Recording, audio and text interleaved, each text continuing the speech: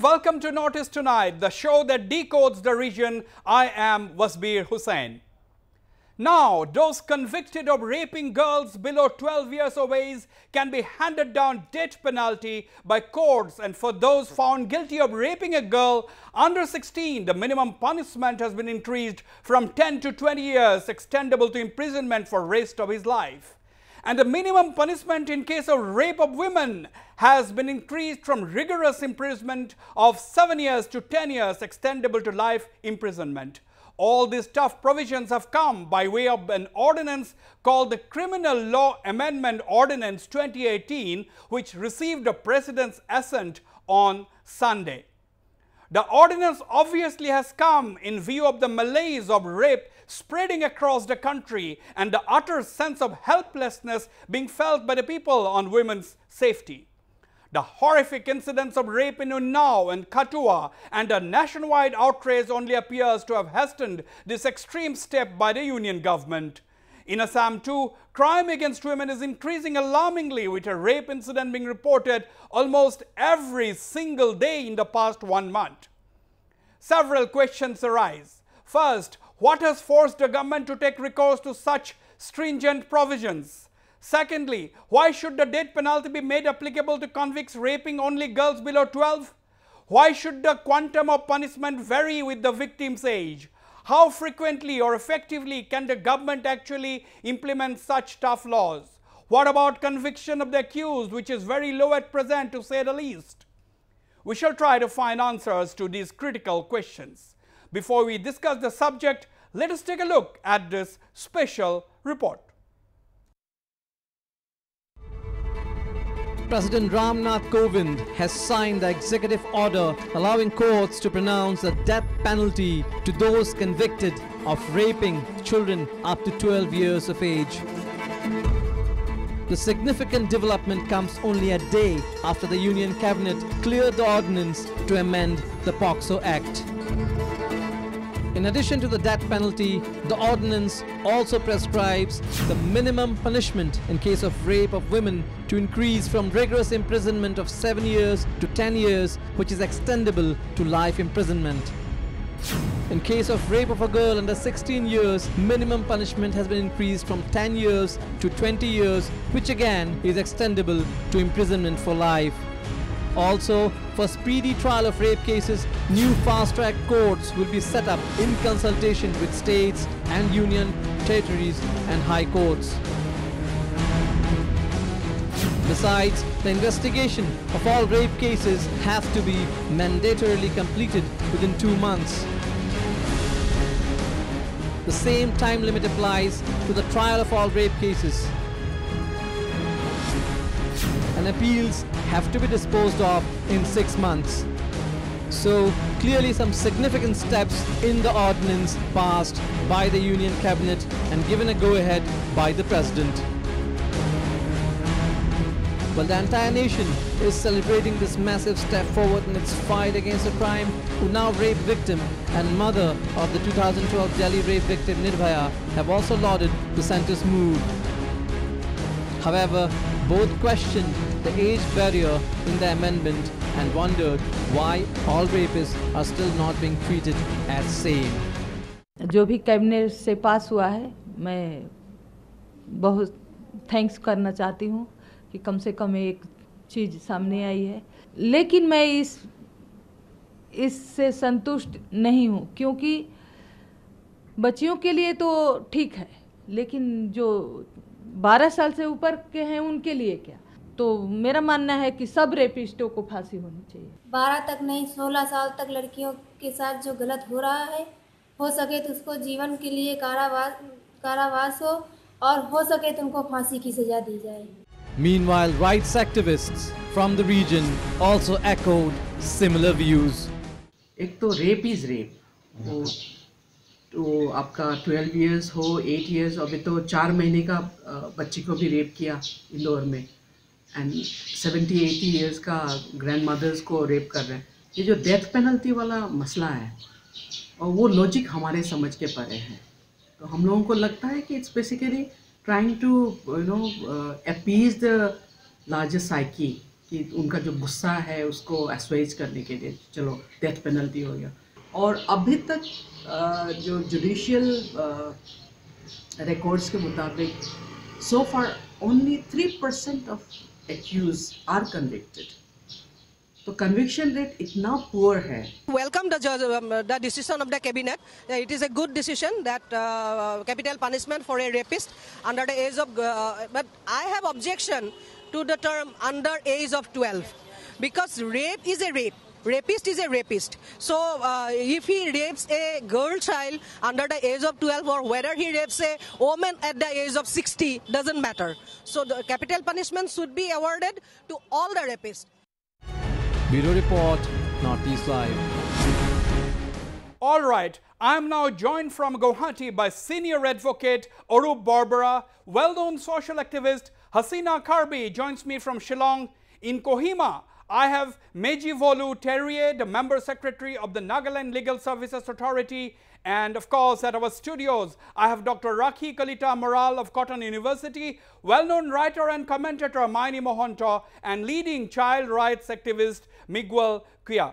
I'd like to go straight to Mr. Arup Barbara. Mr. Barbara, we have all come to know about the ordinance, date sentence to rapists below the age of 12. If the victim is below 12 years, death penalty. There has been a lot of questions on this. As a lawyer, as a legal personality, what are your first thoughts? I think this ordinance has been passed in some hot haste.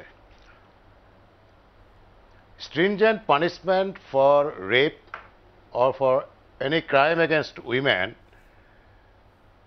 may always be a deterrent, but by itself it may not mitigate or may not eradicate crime against women.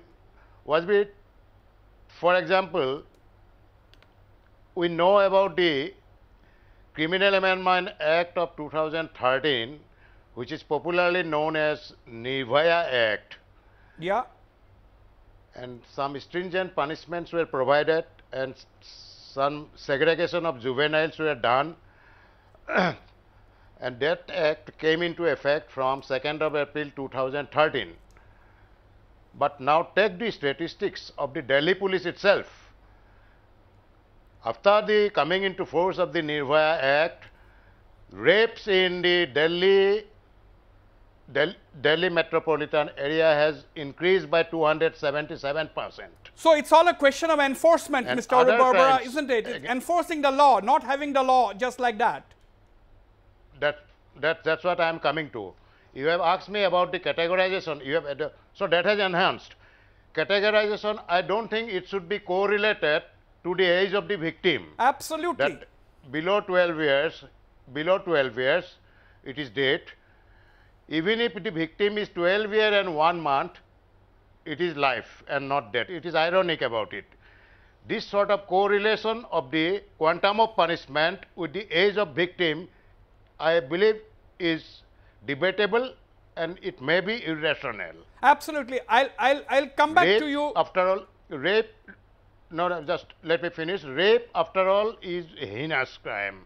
Whether it is against a 12-year-old girl or a 45-year-old woman, it's heinous, it is condemnable, and it is unpardonable. Absolutely. I agree. No dispute on that. Hasina Karbi, there are a lot of people saying a lot of things about how rape is a rape. There cannot be determined by the age. The quantum of punishment cannot be determined by the age of the victim. What are your thoughts? How do you look at it?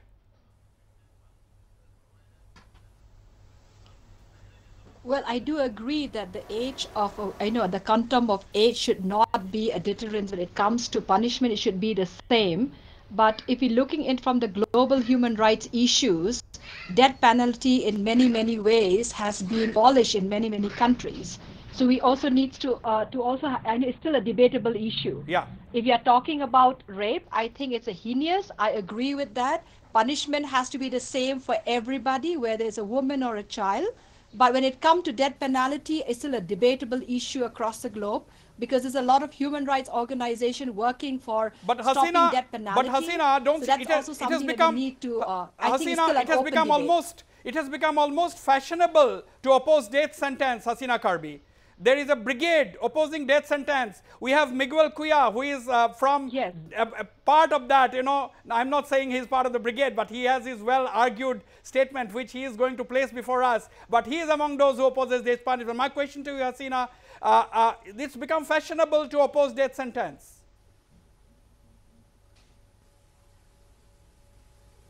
It is to a many section of the society is becoming more fashionable, but I'm talking about, I think life imprisonment is something that I stand for it. Right. Because working with a lot of global human rights organizations where we are talking about death penalty, it's something that you cannot take a human life, it's something that has been abolished.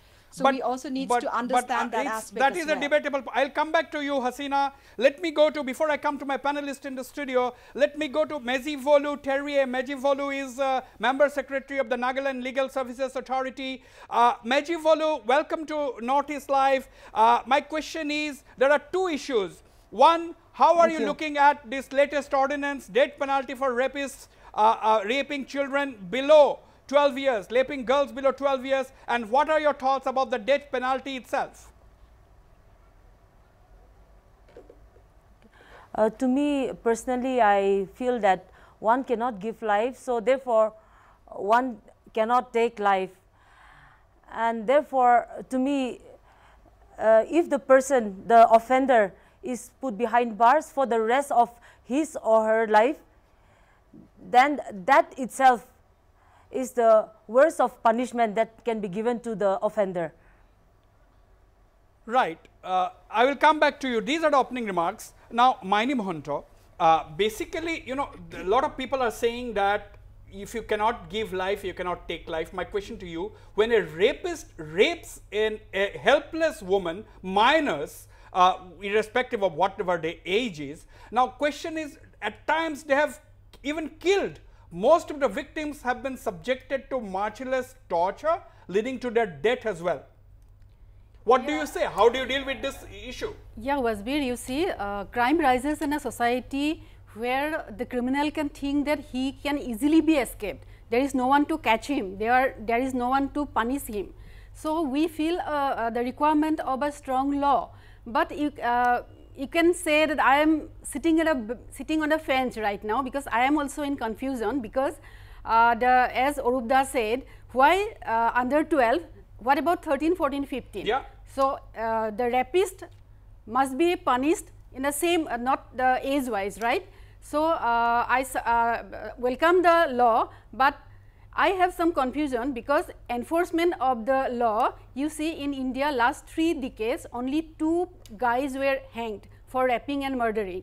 The 2 guys were, one is Otto Shankar from South India and another is Dhananjay from West Bengal. Both of them are from a very poor background. They have no money to spend for fighting their case. Yeah. So do you think that last 3 decades no rich person did any such type of heinous crime? Absolutely.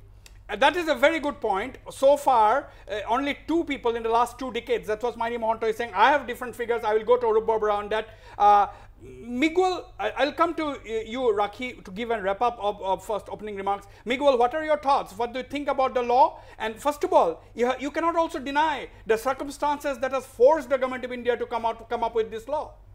No, see, one thing, Wasbir, you should understand is that there is a difference between revenge and justice, okay? So, just by acting on a public opinion, this is the same public opinion that stopped the government in J&K to actually lodge a case against the rapist in the Kathua murder case. So, what happens is the government actually, after taking in public opinion, deliberates upon it, consults, and then comes up with a law. There is a process. Now, the government here did not decide to undergo any legal process, but just to take this top-down approach and come up with a law which has, first of all, it has no validity. Secondly, it is rejected by every women's rights organization, rape survivors network, and most of the child rights organizations all around not only the country but the world. Even the United Nations has taken a very strong stand against the futility of death penalty. So this is my opening remarks on this issue. Right, right. Rakhi, I mean, what are your thoughts? After all, we have to see the situation in which rate the rape or crime against women is increasing in this country. The conviction rate is low. Despite all kinds of laws and provisions being enforced, this kind of malaise is increasing by the day. Perhaps the government has found it necessary to toughen the law further to act as a deterrent. We know there will be people opposed to death penalty, but don't you think that for women's safety, this kind of a law is important, especially as a strong deterrent? Wasbir, you've just said it, but while we have argued in the last 5 minutes or so for and against the idea of capital punishment and the death penalty that has been warranted by the ordinance, it's quite clear that we are in the horns of a dilemma. There is a moral issue to it. There is obviously a very important constitutional argument that if you cannot give life, then you cannot take life. But I would also like to add, and this is where I'm coming from, that we have had very cool and very solid intellectual debates over a long period of time now, in which we have seen the rate of crime, sexual crime and rapes only rise. So the question that has come to us, both in terms of governance and in terms of how the government intervenes, in terms of how civil society behaves, and how people like us who are looking at it as also a moral, theoretical, political idea.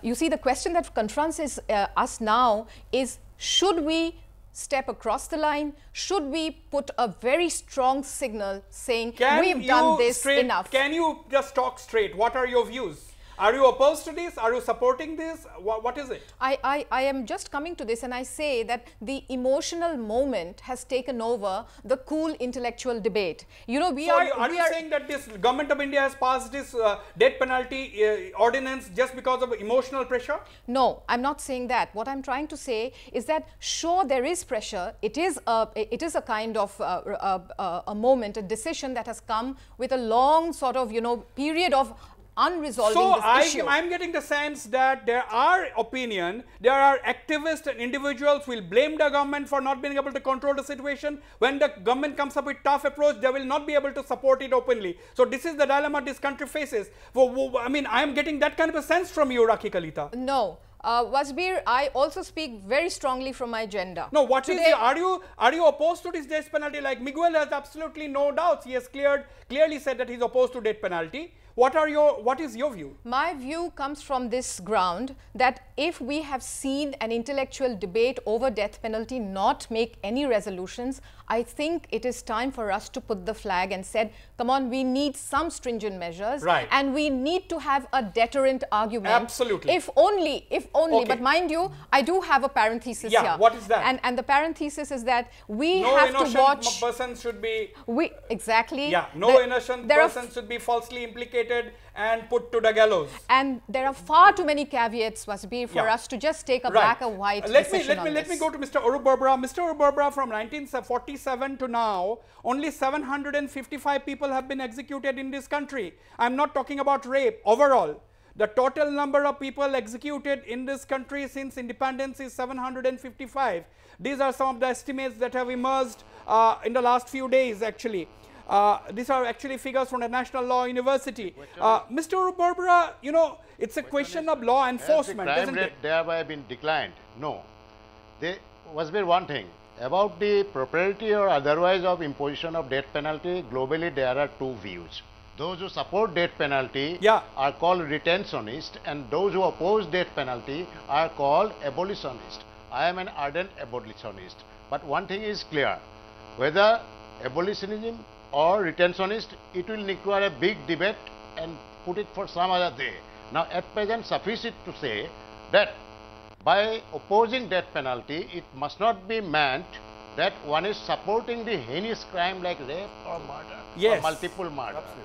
By opposing death penalty, it should not be taken that I am supporting any heinous crime. Moreover, there is another angle attached to it. Say, normally in our country, in India, till now globally More than 100 countries have abolished death penalty, and another 30 countries, they have put the provision of death penalty in a moratorium. Therefore, the question is not whether it is a deterrent or whether it is, there should be some reformative punishment prescribed. Yeah. Normally, in India, when you say it is life imprisonment, a man normally gets guilty normally gets a remission after 12 or 14 years of imprisonment. True. But in of late, the Supreme Court, in a recently Mohendra Bara's case, which I did before this High Court, Supreme Court said, no, we are waiving the death penalty part of the punishment, but he will be life imprisoned till he breathes his last in jail. So the death, as opposed to death, life should be life imprisonment of the guilty person, of the condemned person, of the prisoner till he breathes last in his jail. Yes. There is another angle to it, Wasbir. There is also True. Execution, death sentence. It takes only a few seconds. Okay, it takes only a few seconds. But the convict, be he a rapist, be he a terrorist, or be he any heinous crime monger, if he is put in prison, rigorous imprisonment till he breathes his last, every day he repents, every day he be remorseful. So these are arguments. Yes, that is the thing. That is what but he repents. Mr. Arup Barbara, I'll take this question to continue to Mejivolu and Hasina Kharbe before coming to my panelists here. Mejivolu, you see, Mr. Arup Barbara, a very, very well-known lawyer, he is arguing that if a person is sentenced to life, he repents every day. But my question to you, is it deterrent enough? Because he is leaving, he may be repenting, but other people are continuing with this malaise. They are going about raping spree. Unless, you know, some people are executed, put to the gallows. Is like, even if you know, yes, carry on. Even if that sentence is given, that is not acting as a deterrent. How do you know that? So therefore, if the person is, no, because once the person is, just like the previous speaker who has said, that once the person is put to death, then he is dead. But then a person who is put behind the bars, and if he is under imprisonment for life, for the rest of his life, then every day he will be remorseful. Wow, I am not buying. Mezivolo, I am not really convinced with this argument. Let me take this to Hasina Kharbe. He is repenting, but it is only him who is repenting. But if someone is put to the gallows, like a rape which goes viral, whenever any unfortunate incident of rape happens, it goes viral. Similarly, if one or two people are executed with full proof, after they are convicted by the due process of law, if they are put to the gallows, if that kind of a news spread, perhaps the fear of death is much more than the fear of living even within confinement. Hasina.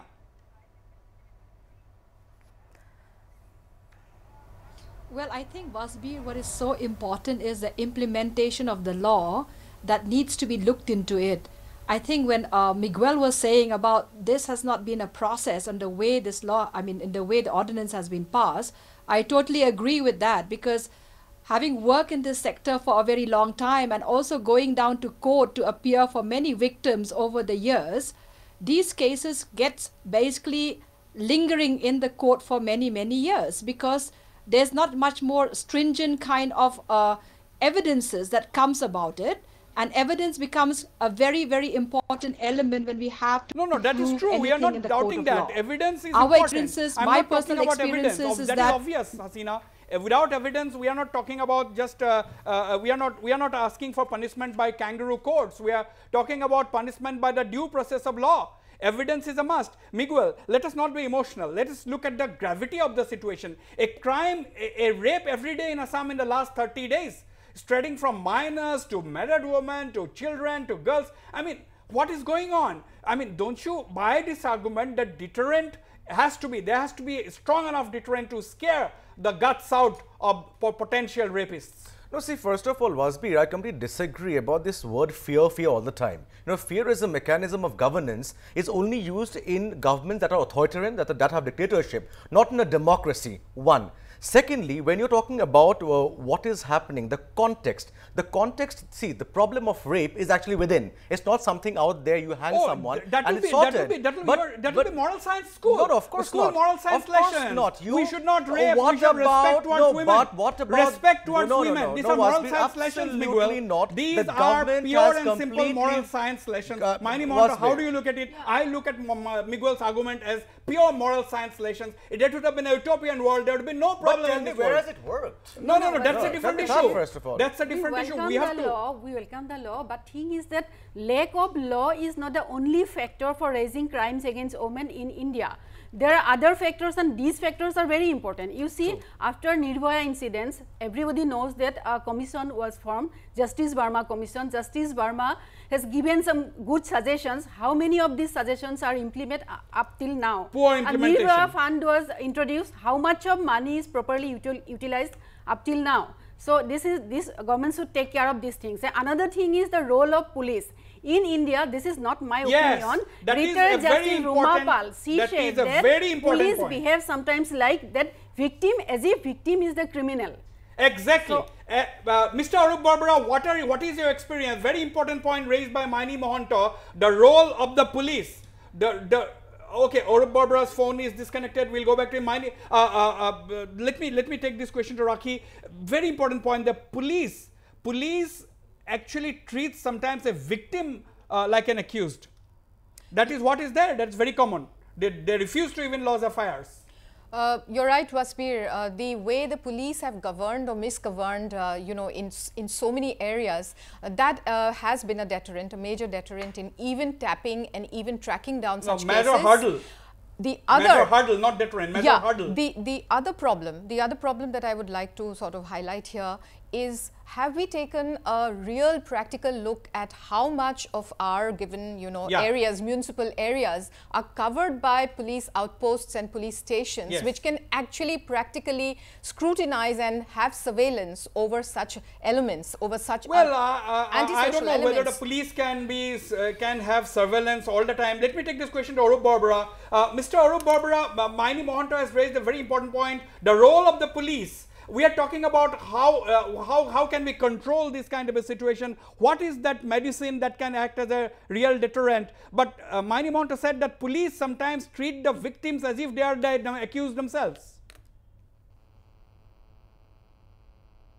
You see, there will have to be a well network of prosecution everywhere.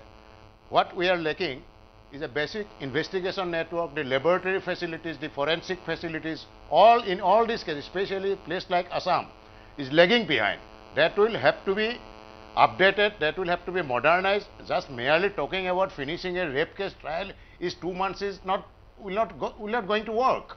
It's not going to work. There will have to be the amenities, there will have to be the laboratory testing facilities, forensic facilities, all these chemical examination facilities. Only when it is watertight, then the rate of success for the prosecution of course, about finishing a trial in 2 months, I don't think it will materialize. Prosecution holds the key. I'll go for a short break. Don't go away. When I come back, I'll come to Miguel Cuellar to take his response to some of the points which I have raised and also some of the points which the other people have raised. Of course, I'll go to my panelists, Mejivolu in Kohima, Hasina Karbi in Shillong, and of course, our panelists at the studio here. Don't go away.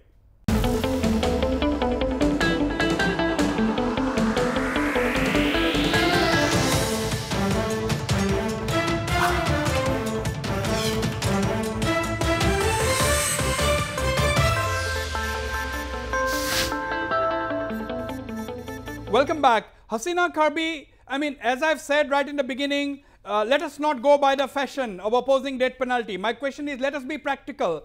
How can we control the malaise? How can we control it? But don't you think a strong enough deterrent is really necessary? Do you think, don't you think that? I mean, because, you know, every day there is a rape in the case of Assam. There has been 16 to 17 rapes in Meghalaya in the last couple of days.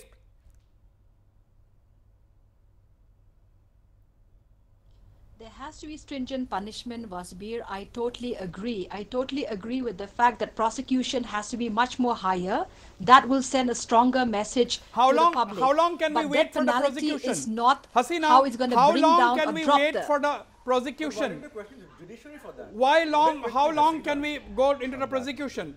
Well, I think we need to have special court. We need Wasbir, we need to have special court. Yeah, how long do we wait for the prosecution? Put together by the judicial. Now, there's a lot of special code that is there to fasten, to speed out the case inquiry and as well as case deliveries. So we need to have that in place because half the judicial people are not sensitive at all. So I think that is very, very important. So unless until we put that in place, even if we have a law, the case doesn't get to prosecution level at all. But considering prosecution is a very important element. Considering Hasina, considering what you are saying, yes, we all know that conviction rate has to go up. For convictions to happen, it should be a watertight case. There has to be proper police investigation. Police have to be friendly. Victims have to be able to come up, file their cases easily. So this is all well known. My question to you, with this this crime against women or rape in particular reaching alarming proportions, don't you think an effective deterrent is necessary? If there is, if the people have to go, we are not talking about moral science lessons here. It's not about moral science here, Wasbir, it's about prosecution. When prosecution goes up, you're already sending a strong message that rapists can be prosecuted and rape cases will be prosecuted faster if there's a special court. That itself sends a very, very strong message. let me go to Mezivolu. Mezivolu, do you think the catch lies in prosecution? Mezivolu, I want Mezivolu on the screen, please. Yes. Mezivolu, do you think prosecution holds the key? More convictions? The thing is, the thing is we need the whole of criminal justice system in place, like not only the prosecution, but the court, the judges, the prosecution, the police, all working together so that the accused is given befitting punishment.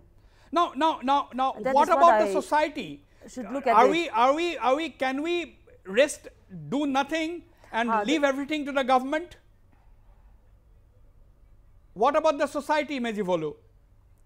Not at all. The society also plays a very pivotal role. The society plays a very important role. See, right now in India, the whole of India is burning is because of public opinion. So therefore, the society plays a very important role in bringing the accused to book. And not only that, the accused, the society should put pressure, be it on the court or the police or the investigation, the prosecution, so that the person is given befitting punishment. Right. Miguel, do you think social activism, do you think that is on the region, public pressure? Do you think government is acting only on public pressure and nothing else? Absolutely, because I think if the government really wanted to act, it would have first looked at strengthening the laws which are already in place. You know, if you look at the conviction rates in Assam, it's just, I mean, I think out of 172 cases, only 42 received convictions. 130 cases ended in acquittal, and these were very serious offences. But the judiciary and the government and the law enforcement agencies did not care, because when offender is mostly powerful, he gets away very easily. Bails are so easy in the system. You know, it is easy to catch a rickshaw puller and a thelawala and someone living in the slums and char areas, but catch a professor, catch a lawyer. You know, all of them are roaming around in bails. In a case in Karbi Anglong, when government officials raped minor girls in a government office and were rejected bail in the district and sessions court, the officials came down to Guwahati and took a bail from the High Court. How is it possible? Now, through these, we are giving a sign that, you know, it is just okay to rape and get away with it because all the powerful people are getting away with it. But if you have a death penalty, it is absolutely anti-poor, because the only target will be these poor people who don't have legal representation. Yeah, legal service authorities are not working. That is a strong argument put forward by Miguel. My question to you, I mean, okay, there are hardly, the conviction rate is poor. I agree. We all know that. But what about organizations specifically? Do you, like Miguel, your organization, for example, we have not seen, I'm not talking about your organization as such, but organizations working for women's rights, working for child rights, why these organizations silent on the low rate of conviction? Why are they giving only media statements? We have not seen activism on the parts of these organizations talking about low prosecution. Are you talking about this only during a debate like this, or occasional when the media comes to you to ask your comment when there is a rape? No. Why in the normal circumstances we don't see organizations actually coming out and filing a case against? Why asking even a RTI information as to the number of prosecution, number of convictions? I think there is no debate on that. Of course there is, see, because first of all we need to understand that we have very less social organizations working on these issues in Assam compared to other states. In Assam, even if you when we as activists go out asking for support of people in cases of rapists who roam around scot free, low convictions, but no, there are no takers to it because this does not sell. You know, that is the response we have gotten. It's not a question. But if it's caught by the media, even the statement taking procedure is different in Assam. In Delhi police, the procedure is like that. The victim need not go to the police station. The police personnel come to the victim's place with civil dress so that victim cannot be terrified, and they take statement in front of their family members. But here in Assam, the victim need to go to the police station, need to wait for a long time, and police sometimes behave very badly. And another thing is our society's mindset. We couldn't come out from our patriarch mindset. True. This is the major factor. You see, few years back in Guwahati, a guy killed his wife, beheaded his wife, and with that bleeded head, he went to the police station and surrendered, and that guy was escaped because police didn't make the case diary properly. And some people, they express their sympathy to that person. No way out for him. I think this is a very strong argument. I think the police has to answer. This may not be peculiar only to Assam. There may be other states where the police must be acting in a similar fashion. Now, I don't know whether Mr. Arup Barbara is back. Okay, we will go to Arup Barbara. Rakhi, I mean, the role of the police comes into questions to a great extent. Spotlight on the police. The police has been taken into scrutiny, has been under scrutiny for a very long time, and I'm taking up Miguel's point precisely. This kind of, appalling sort of, inability to not actually render service by the police or to take prosecution to its logical conclusion actually makes necessary certain stringent measures in place so that what is not happening. As an activist, you have admitted. There are already stringent measures in place, Rakhi. As an activist, Miguel, my point is that as an activist, you have admitted that there are several attempts by you and organizations such as yours to come to the public, to mobilize public every time these things happen. And even as we are speaking, Wasbir, right now, it's perhaps right now, right here, somewhere around us, another very horrific incident might be taking place. Course, so how long are we to mobilize people? In fact, on Saturday, when the cabinet was meeting to discuss this ordinance before it was forwarded to the president for his assent, a horrific rape of a minor had taken place. And in fact, when the president's assent was received yesterday in Karimganj, a 45-year-old woman was gang raped. So this is the situation where we are living in. Hasina, I mean, there are enough strong reasons why this kind of a stringent measure has come into place in the first place. But let me go to Arup Barbara. Arup Barbara is back with us. Mr. Arup Barbara, role of the police. Role of the police comes into focus, isn't it? Role of the police is extremely important in this. How friendly is the police in accepting a complaint from a victim? The role is threefold. One, that of the lawmakers, then the police, then the prosecution, and then the entire infrastructural setup pertaining to investigation and prosecution. Role is not particular of one corner or one field. So it is the combination of everything that you can only expect a successful rate of prosecution. Really the guilty should be punished, and it should be expeditious trial, for which, as I have said, you need a machinery, you need a well-knit coordination of every wings of the prosecution, police and law, without which it will be mere saying it will be another aspect, Mr. Arup Barbara, there is another aspect. How friendly is the police in actually making the victim or the victim's family comfortable for enabling them to lodge the complaint in the first place? Actually, the rate of rape has increased. One good thing has come out during the last 5 years. Earlier, many cases were not reported. because of the fear on part of the victims' family members, because of their backwardness, because they felt shy of the social stigma which may be attached to the raped girl, for many factors. It is all because of lack of social awareness. But gradually now, at least in the last 5 years, after Nirbhaya, a time has come that more and more reporting has taken place. But as I have said, Wasbir, it is not the question of giving a death penalty or imposing a life or imposing certain stringent punishment. There are certain other things. The cure lies elsewhere. Cure lies elsewhere. It is the societal mindset towards women which have to be improved in India. It is the societal psychological mindset against women. That we know, but who is responsible? Who should change this mindset? Who is it the responsibility of the government to change the mindset? Definitely, there are wings, everybody will have to work, there are civil societies working, there are government working, education is the prime thing, education is related to crime, sex education is also necessary, massive awareness creation and social learnings are necessary, there must be some regulation, easy availability of pornography through internet. Is there any regulation? These are the laws. Wasbir, I tell you one thing, just wait a minute, there requires to be some restrictions even on advertisements that are being shown in your television channels which shows clear nudity and sexual encouragement. We family members cannot sit in front of a television screen and watch certain advertisements. There will have to be equally regulation on these also. There will have to be regulation on easy access and availability of pornography through internet and other social media. So there is a job on government. There is a job on government.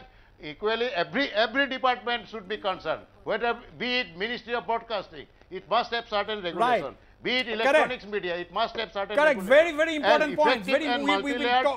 We'll take your points. We'll take your points further. Mr. Barbara, Mesivalu, your organization, Nagaland Legal Services Authority, is part of the National Legal Services Authority. My question to you, are basically providing assisting legal services to the poor and the needy. My question to you, I mean, do you have a specific cell, or do you look into these people, victims of rape or crime against women? So I just want to understand from you.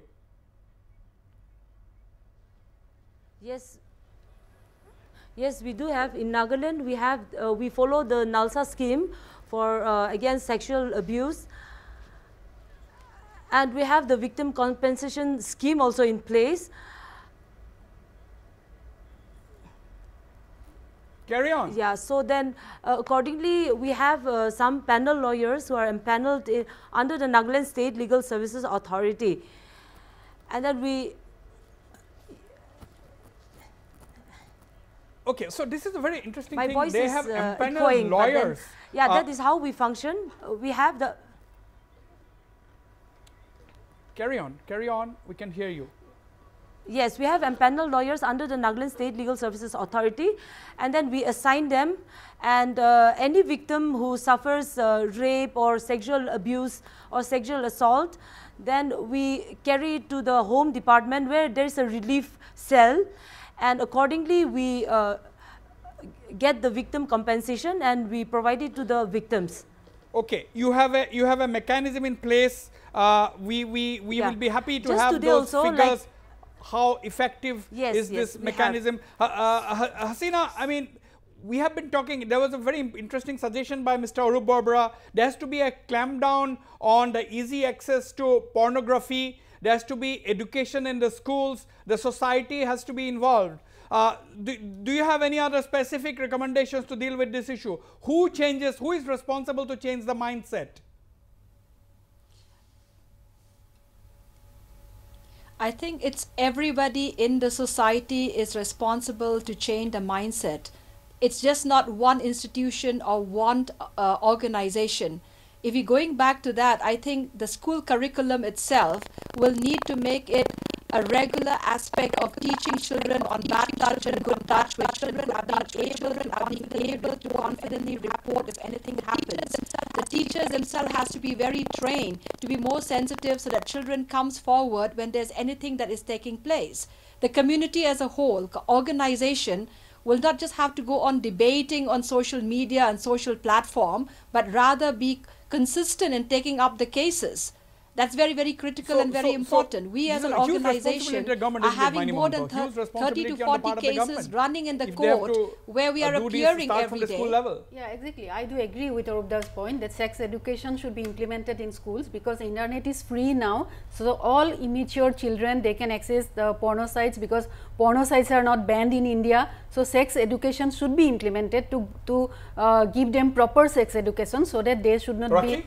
That's a very important point. Yes, sex education, very important. Only this morning I was talking to a group of university students who said that it is appalling that at every high school and higher secondary school stages, when teachers were asked to make sex education compulsory and the teacher would come to the class, one of them pointed out and said, but today I will not teach you this lesson, you can go and read it at home, because it was about reproduction. It was about the basic biological, you know, so the patriarchy that exists, the kind of situations that we face where, you know, an equal society cannot exist even within the classroom, where the teacher is supposed to tell you that, you know, the sexes are equal. This is something that is natural. From the beginning, it has been ingrained in us. Now, the other point that I also want to make is, apart from the fact that we are talking about pornography, I think it is very important to draw a distinction between what is pornography and what is objectification of the woman's body. And I think that is what Mr. Arupbarbara was saying. You have to clamp down on advertisements. That's what you said, Mr. Arupbarbara.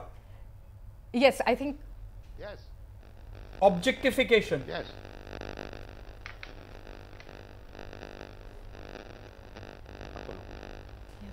Mr. Barbara, you have made this case. Did you talk about objectification? He talked about nudity, I think. He talked about nudity. He talked about objectification. And that is a little that is a little tricky when we talk about nudity as a kind of incentive to you know, rape. Or you know, the motivation for rape, then that becomes a little difficult. Because we are treading on. Miguel, I mean, objectification, nudity, clamp down on the internet. Absolutely, because you know, like all the speakers kind of concur that yes, you have to look at the context to see the crime. The context is the gender gap is so huge, and in every little thing in our lives, we're reinforcing it. You know, in every little ceremony that we do in schools, in the power structures like school, everywhere, it's so patriarchy driven. We have to undo this culture if we are to come and actually talk about reducing crimes against women. Right. I think Mr. Arupbarbara is back. Mr. Arupbarbara, you talked about clamp down on the internet. Do you think the Information Technology Act and that is also needs some kind of a revamp? Do you think? Relook? No, I didn't say clamping down. I say regulate. Mind the distinction and marginal distinction between the words. I didn't say blackout. I didn't say clamp down. There should be some That's a typical lawyer speaking there, Mr. Arupbarbara. No, not typical. Reason is lawyer. Okay, not typical. Okay. No, I want to know your views. Yes. Carry on, please.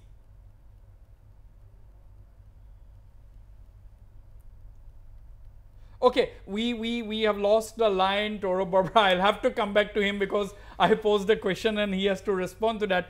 I mean, Mezivolu, what about the Information Technology Act? Because that is what, you know, Mr. Arupbarbara, well-known lawyer, was saying. We have to clamp down on certain other things like the internet, to clamp down or regulate so that the people cannot have easy access to pornography.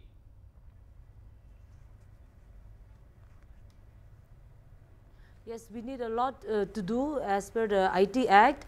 In Nagaland, where hardly like we have any system in place. So we hope that the police reform takes place so that investigation also is strengthened. But police unless, reforms. Even if any act is there, any ordinance is brought, a lot of deterrent laws are brought, unless the system is strengthened, unless we have the machineries in place, then it's not going to happen. Absolutely. Miguel? Absolutely. See, like I said before, that the most dangerous part is that because I work in communities where now the entire geophone revolution, where you have free access internet, and you can actually and inside a skewed gender context. So what happens, obviously, with a child from a very young age, a male child especially, grows up with the idea when he sees his mother being hit by his father, when he's in communities, the men are, molesting women. So he grows up with this idea that, yes, I mean, a woman is an object of desire. And that's why you see a small child, like 6-7-year-old child, will actually hurl the choicest of sexist slurs without realizing what it even means. Right. So these needs to be undone, and the government has to have a complete clampdown on the access of these smartphones to children till the age of 18 at least. No. Hasina, I'll come take this question to Maini Mohanto, but before that, Hasina Karbi, Hasina, I mean, do you think that the media also needs to have some regulations on reportage of incidents involving rape? Do you think it is rather having a counterproductive effect? The media must be thinking that we are reporting, exposing rapes, but do you think that is having a different kind of an impact altogether?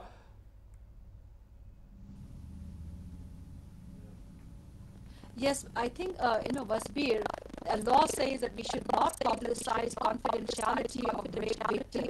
But today media, if you're looking at the social media, you have the 101 shares that you're re-victimizing the victim over and over again, and there's no regulation to that. The other aspect is victimization of the family of the victim. Yeah. These are ongoing constantly. If you're looking now, I mean, with the access of media, because they don't have any kind of regulated rules, you're just finding everybody sharing pictures, sharing information. Sometimes some of these pictures are fake pictures, and they're just jeopardizing the entire conversation. They're making confidentiality an open space when the law itself says we should have confidentiality to regulate. I think that's very important, that media also needs to understand that. Maini, media, how should the media be actually, dealing with, how should the media be dealing with incidents involving rape? No, I have no objection with media's role, because media should show the incidents, right? So, and the Urubda said about nudity in advertisement. I don't support nudity, but thing is not that the heinous crime like rape cannot be justified related to nudity, because a woman cannot be raped if the woman is completely nude on the road, because this is very gender insensitive. And also some people now some people want to say that after 6 o'clock at the evening time, women should not come out because it's not good time. Those are very rare voices, Maini. Those are rare voices. I want to say, these are not common voices. Exactly. If a woman at the evening time, seeing a woman on the road, some men cannot control their criminal activities, then men should be kept inside, right? But that is you will agree that this is not a common theme. Nobody talks about women going out at 6 o'clock. Some people, in every household. In every household. No, I don't think. I mean, I don't think people are talking about it publicly. So we don't know what people are talking at homes, or whether they're restricting their child to go out. Rakhi, I mean, my question is, media. Do you think the media should regulate itself in reporting incidents of rape? Do you think it should be treated as a normal news, and you should keep on reporting every rape that has come to your notice? Sometimes you're picking up stories from the social media as well.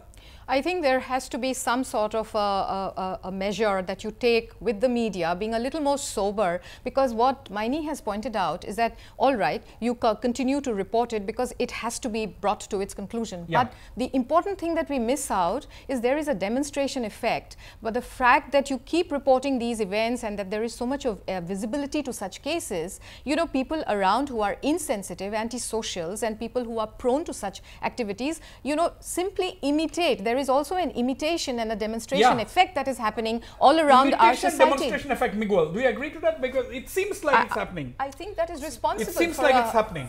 For the rise. One of the causes.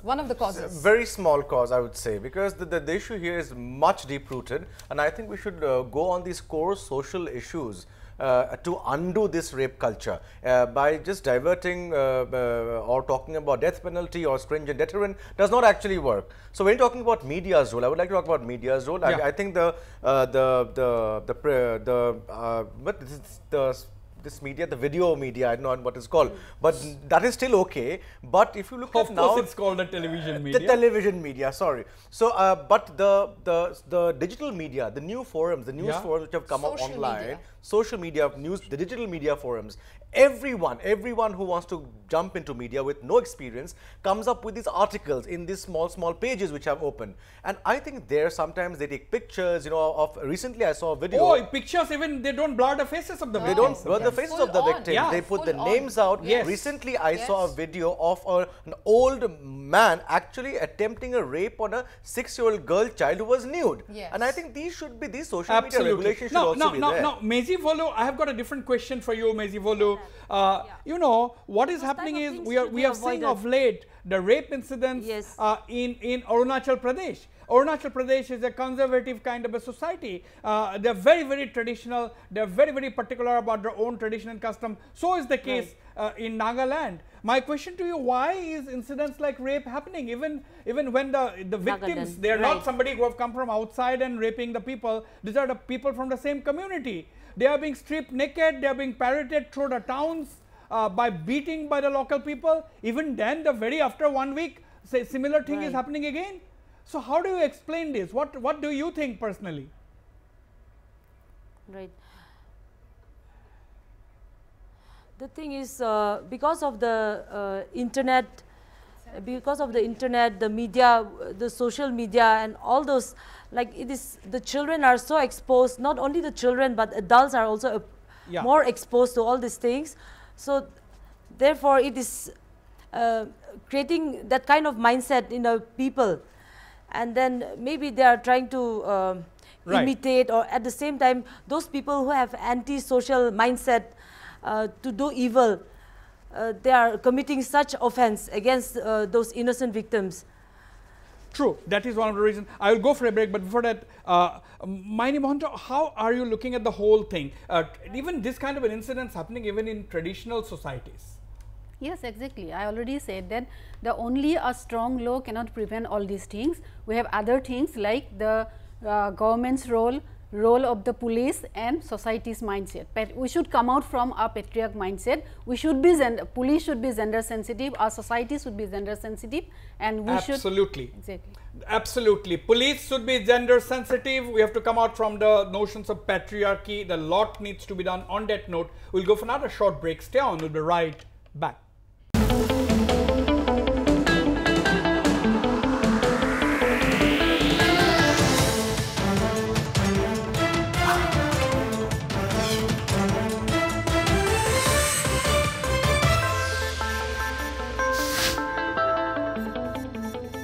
Welcome back.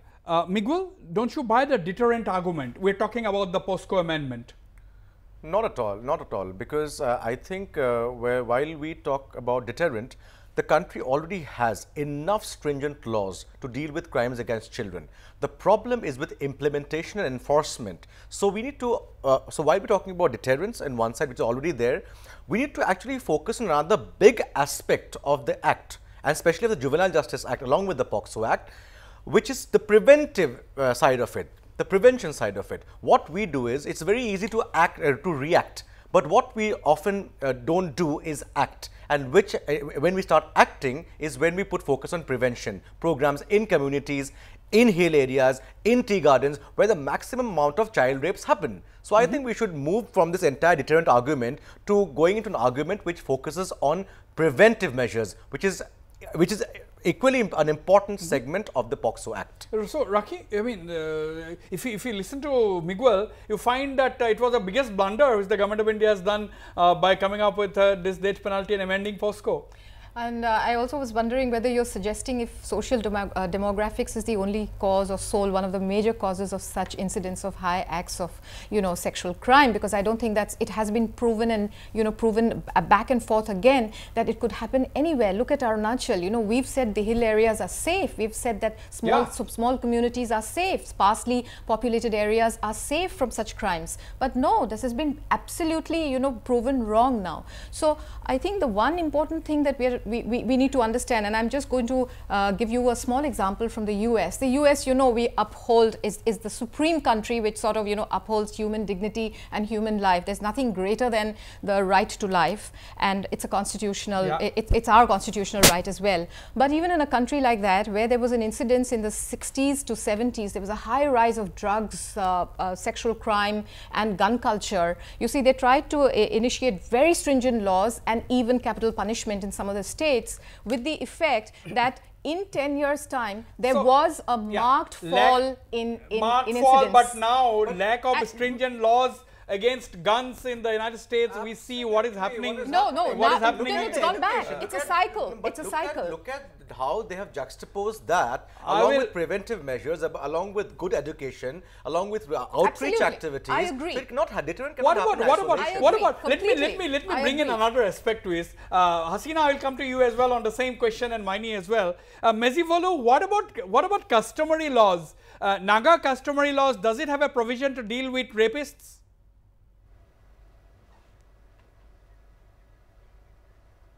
No, we don't have. What does it mean? So, patriarchy. Is it patriarchy? In fact, yeah, see, the patriarchal system is still very strong here. And that's why, like, the victims also, they feel hesitant to come out and, you know, file a case against the accused. Or for that matter, even the family also, they feel hesitant to come forward. But however, like, when we talk about the customary practices, maybe like it is there, but however customary law are not there. And it is in the regular courts only, where sessions court only, where all these rape cases are being filed. Right. Hasina, Meghalaya is supposed to be quote unquote a matrilineal society. And what about the Dorbars and other things? How do they deal with the issues of crime against women, rape included? Hasina.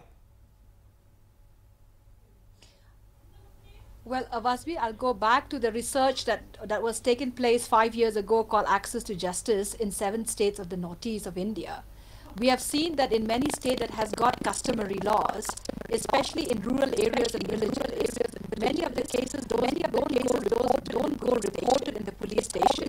It's always dealt within the community themselves, where they feel that they would just get the victim and the culprit family to come back to, you know, an agreement. And these are things that has been practiced over the years. I'll also go back to the Access to Justice, which is on 6th schedule area. And that was another research that if you're talking about certain states, they have these unique practices that, especially in the state of Nagaland, the case study that we have done at that point of time, if a girl is raped below the road, that's considered rape as per customary law. If a girl is raped above the road, I mean that is not considered rape, because that's they feel very that important. she can run away. These are things that are still there very, very strongly in many, many states of the region. A very interesting point which Hasina is making. Naga customary law sees citing as part of her organization's research. If a girl is raped below the road, it's considered as rape. If the girl is raped above the road or at the road level, it is not considered rape. What is the logic behind this?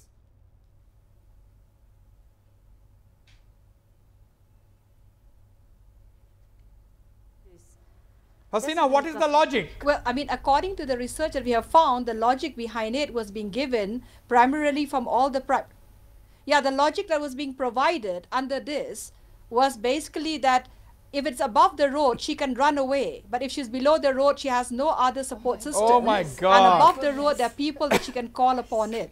That was the logic that was I have to go to Mejivolu on this, but before that, Maini Mohanto, even in traditional customary laws, as Mejivolu said, there is no provision to deal with rape, and generally it's a patriarchal society. People find it hesitant even to come forward and complain. Yeah, it's very interesting, and I think the northeastern part of India, our society was not only Meghalaya, all northeastern society, Nagaland as well. Nagaland as well, all are all were like matrilineal society. The status of women in our society was were very high earlier. Supposed to be high, but because we didn't have dowry, we didn't have the bitter mother-in-law, daughter-in-law relation. These things were not present in our earlier society, but now scenario is changed. For the globalization, yeah, we can. So, but Miguel, absolutely, you are very right. I mean, this is something new that we have perhaps following, or I mean, how are you looking at this? Customary laws doesn't even have this kind of provisions.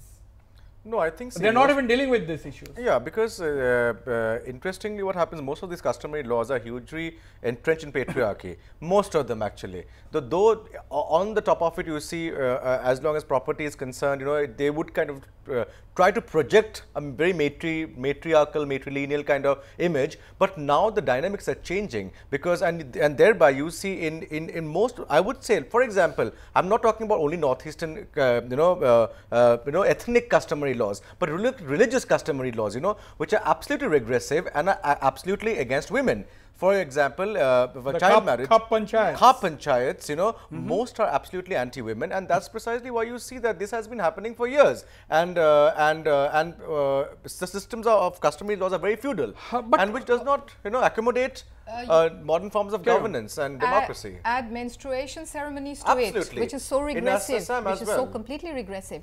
But Miguel, you have a point on the customary law being embedded in a complete unambiguous patriarchal system, because customary laws, as Naga women have told us repeatedly, are actually not laws, they are practices. So every time there is a contestation, and most of them are not codified. They are not codified. The whole problem is about codification, and which is actually the result of which we saw in last year's, you know, election, and the major violence that, you know, flared up in the streets of Dimapur, leading to deaths. So I think the whole question of whether it's only hill societies or, you know, some of our older matrilineal societies have gone through these processes, or we are catching them late. This is, you know, we're just trying to kind of truncate the whole argument. I think we are all equally moving towards a very difficult and dangerous time. When we are talking about societal problems, now take the case of Assam. This National Crime Records Bureau figures of crime against children, oh, it's much more than even Haryana. Today, there was a newspaper report this morning. Yes. It was extremely shocking. These are all figures of the government of India. These are not cooked up by anyone. Right. So this is extremely shocking. Maini Monto, what is going on?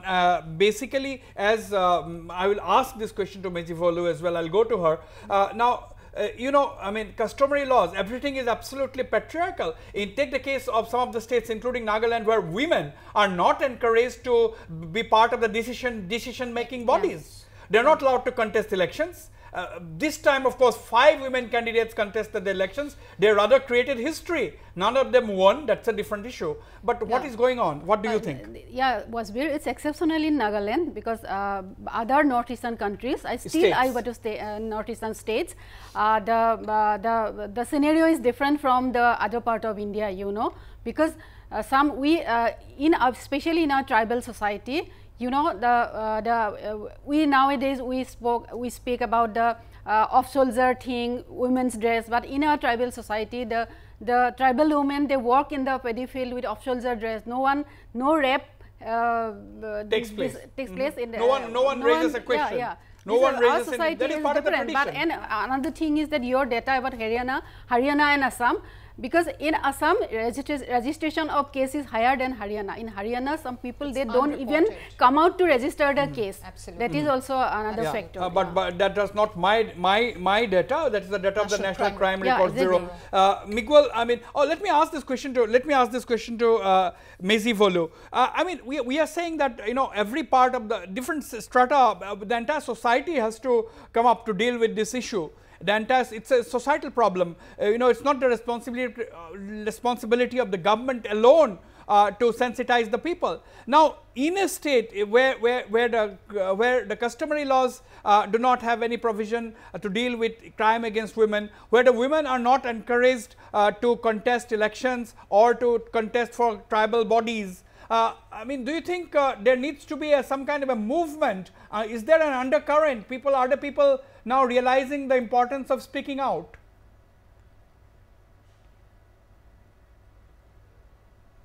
Yes, definitely that is there.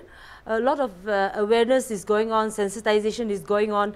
Even at the Nagaland State Legal Services Authority level also, we are trying to create sensitization amongst the various groups of people in the society, at the governmental level, among the civil societies. So that is how we are trying our best at the authority level also.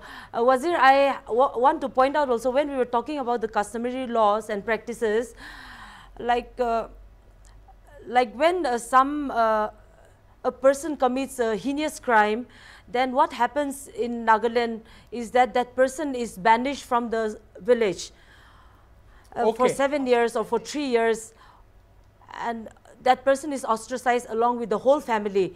So I would like to mention about that. Earlier when the question came up, I could not mention that one. So that is something which is still happening also. But however, when an accused commits an offense, still that person may go to another village or another town or city and commit the same offense. So that law or that practice is not applicable now. So that is what I want to point out. But I think that is some kind of a deterrent there, isn't it? If you are ostracized by your own village, you cannot return to your home. I think that is also a deterrent. But as she said, that same person can go to another place and commit the same crime. Absolutely, and there can be vigilantism. I think there's a lot of incidents of high vigilantism. The moment you repress and you suppress people and you send them out, because society is so brutal, there are other such forces, cropping up everywhere, and there's it's been reported everywhere that you suppress the witness. You don't allow the witness to talk. There is hostility against witnesses. So when we talk about prosecution, we could go back to the whole process of why we are not having deliverance from this issue of rape. Right. I think it's all, interlinked. all interlinked. Yeah. Hasina, what are some of the customary practices? How is the society in Meghalaya, particularly in the rural areas, how do they deal with issues relating to crime? Apart from, of course, the normal judicial process. Hasina. In the past, Wasbir, I think in the past, the Darbar Shnang are the main force that even before police would need to enter a locality, they need the permission of the Darbar Shnang, that is the local headman. And that is still very strong in many remote villages in Meghalaya, that police cannot just get into arrest of anybody in a particular village, whatever crime that has taken place, unless the Darbar Shnang give access to it. Here it does cause a hindrance to the enforcement to act upon any kind of crime that takes place. But of course, over the years, things are changing. There's a lot of awareness that has taken place, that things are coming up more and more police stations are being opened in many villages. But still, when you have some local headman who's still playing that very dominant role, that does not allow police, that sometimes the community as a whole take their own a way of giving justice to the person rather than allowing the law to to intervene on it. So these are things that's happening still. Right. At the end of the day, Miguel, you have had a lot of good and bitter experience with the authorities, particularly the police. You have got good experience, you have got bad experience, or horrible experience, if I may use the word. Now, at the end of the day, police is one of the key, as Maini Mohanto said right at the beginning of this discussion, police has a very, very major role to play. First of all, who sensitizes the police? No, see, there is a system, there is a government, which there's a department that is actually, when a law comes out, especially I'm talking about laws made for children, police are to be specially trained, and the law itself has options for that. Now, that has to be actually enforced very strictly. Now, if that happens, if more sensitization programs happen, generally if you see sensitization programs, they take a bunch of policemen at Thana level who are used to field work. They show them a bunch of slide presentations, which at the end has no outcome. So the government has to actually come up with more out-of-the-box training sessions to actually have hands-on exercises, simulation exercises while training and sensitizing the police, so that while dealing with cases of children, they become more sensitized and they also understand the law. Most of the police stations, if you go around, ask them what is the POCSO, what are the provisions of POCSO. Oh, some of them, they don't know the provisions of the POCSO. Absolutely. And at the end of the day, I'm running out of time, Maini Mohanto. I'm not talking about Assam government, every government, every elected government, people have reposed their trust. Therefore, the government has been elected. One of the primary responsibilities is to provide security to life and property. So, do you think the governments where the rape is taking place, they've actually totally failed in their main duty of providing security to life and property of the citizens. Yeah, government is the main role should be played by the government, and police, about the police, more employment of women police should, because 7% women police are there in our Indian police force. So more women police should be there. Yeah, and police station there should be more women police to handle these cases like crime against women. Right. And at last, I want to say that Justice Burma's commission should be implemented. Nirbhaya fund should be utilized properly. Absolutely. Rakhi, your last words. I think police sensitization for all these measures that have need to be taken in conjunction with police reforms, because only sensitization won't take place, won't allow these measures to be implemented. Police reforms. Police reforms, one of the key. Hasina, last words. Rakhi is talking about police reforms, responsibility of the elected government to provide security to life and property. What are your last words?